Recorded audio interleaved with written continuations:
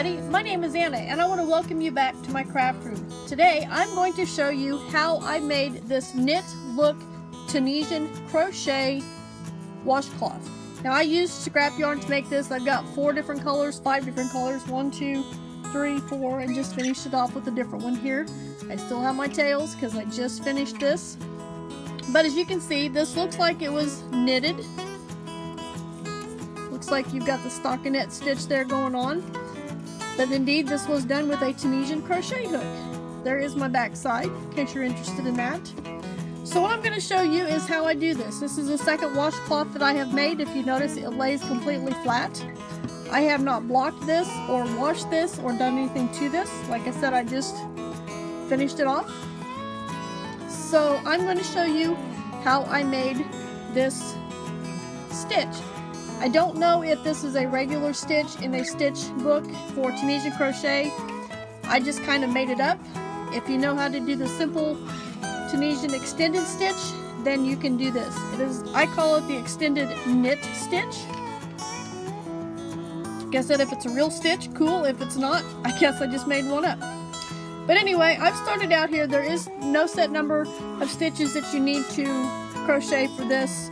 I think I've got 30 stitches here for my washcloth. And it's pretty much square. I think if I made it, it's pretty much square. You can make it however big or however small you would like. So for this example, I have chained 15 stitches. This is just a regular chain. The only other stitches you need to know for this is how to do the Tunisian knit stitch and how to do a single crochet. I am also using a long Tunisian crochet hook. I am using a 6mm. You can use whatever size you would like, but this is my preferred This is my preferred needle for making washcloths. Once you get however many chains you want, like I said, I'm just going to do a little short swatch for you. Go ahead and make a simple Tunisian, like you're just going to start a simple Tunisian project, and pull up a loop in every chain across. Personally, I just go into the top loop like I would when I do regular crochet. If you choose, you can go in the back bumps. That is completely up to you. I don't like going into the back bumps, so that's why I go into the top loop.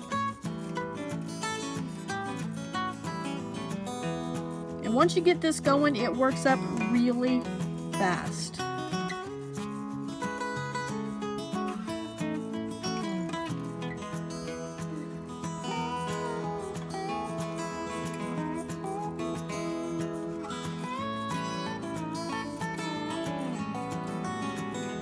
And once you get to the end with your last loop, just do the regular return all the way across back to the other side.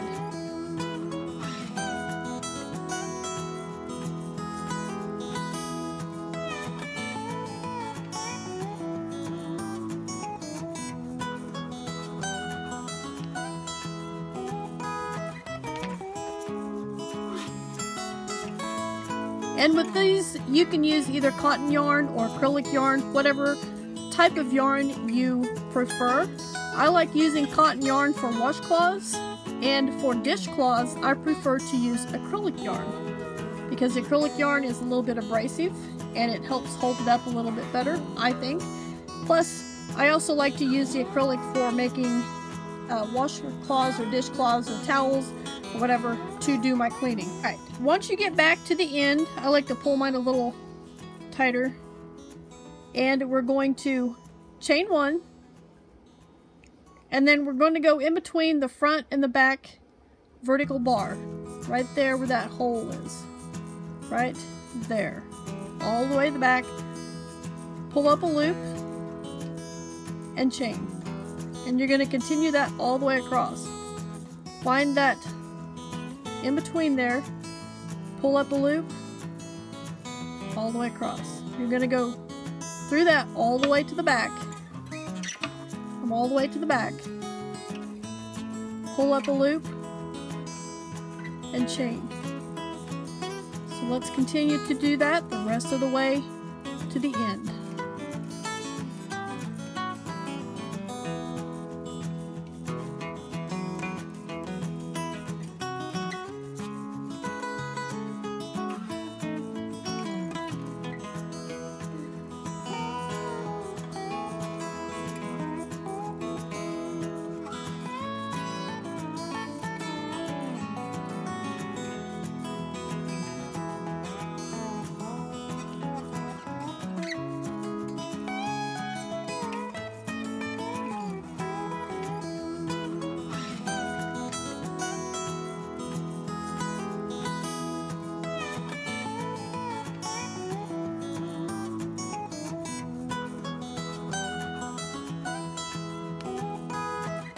get here to the end, just do the end stitch like you normally would.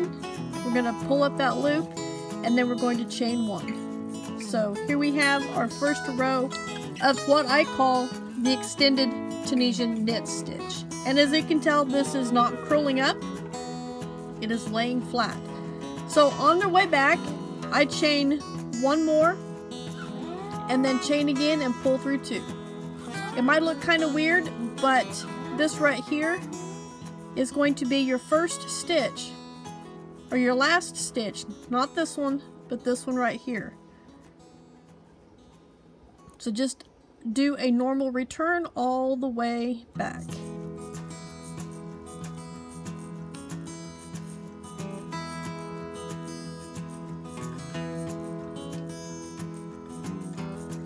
Alright, let's do that one more time. And then I will show you how I like to finish off my washcloths. When we get to this end, we're going to chain 1, so it gets us up to that extended position. We're going to go through in between those 2 bars, right there, all the way to the back, drop a loop, and then we're going to chain. We're going to do this all the way back to the other end.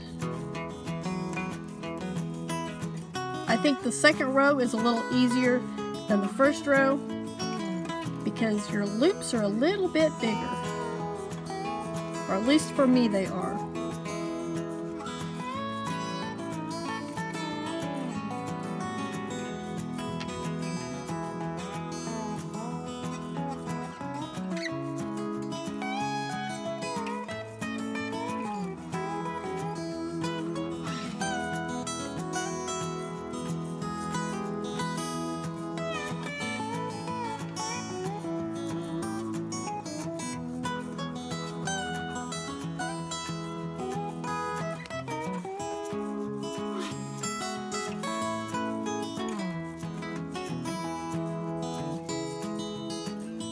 And so we're down here at this end. We're not going to go into this one, which would be your first one. We're going to go into this one right here, which would be your second, like when you chained it after you put your first loop in.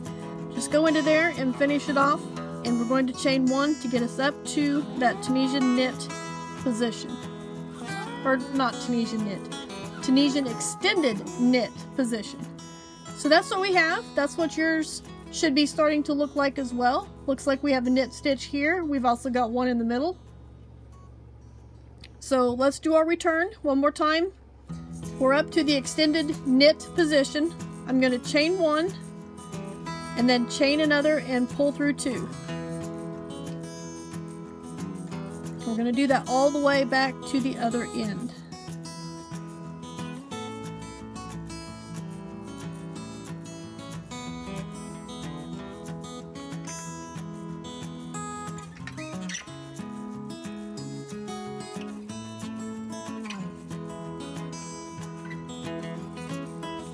So there we have it. And the way I like to finish off my washcloths is just a regular single crochet across the top, which I know that is not the norm for Tunisian crochet, but that's how I like to do it. So to do that, being that we are doing the knit stitch, we are going to do a single crochet just like we would if we were doing that row. We're going to go in between those loops and do a single crochet. Go in between those loops like you're going to do the knit stitch, but make a single crochet. That way it keeps your stitch pattern the same at the top as it would as the rest of your project.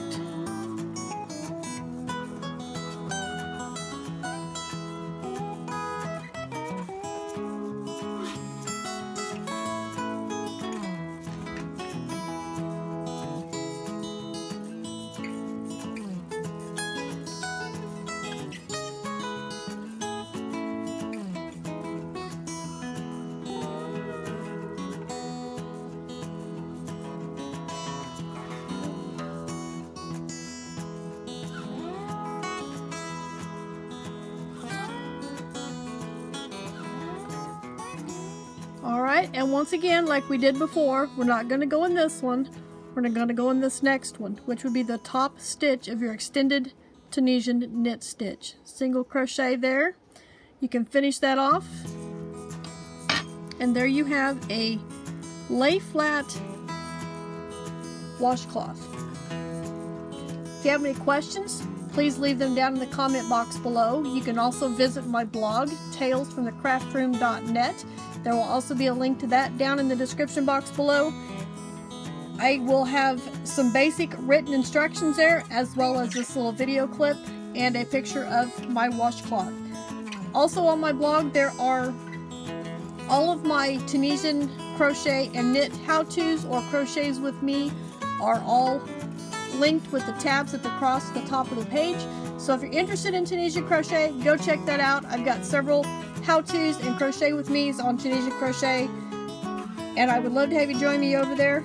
You can either subscribe via WordPress, or you can subscribe via email and get that delivered to your email inbox every time I post something new. So thank you for joining me here in the craft room. I hope to see you right back here for my next video.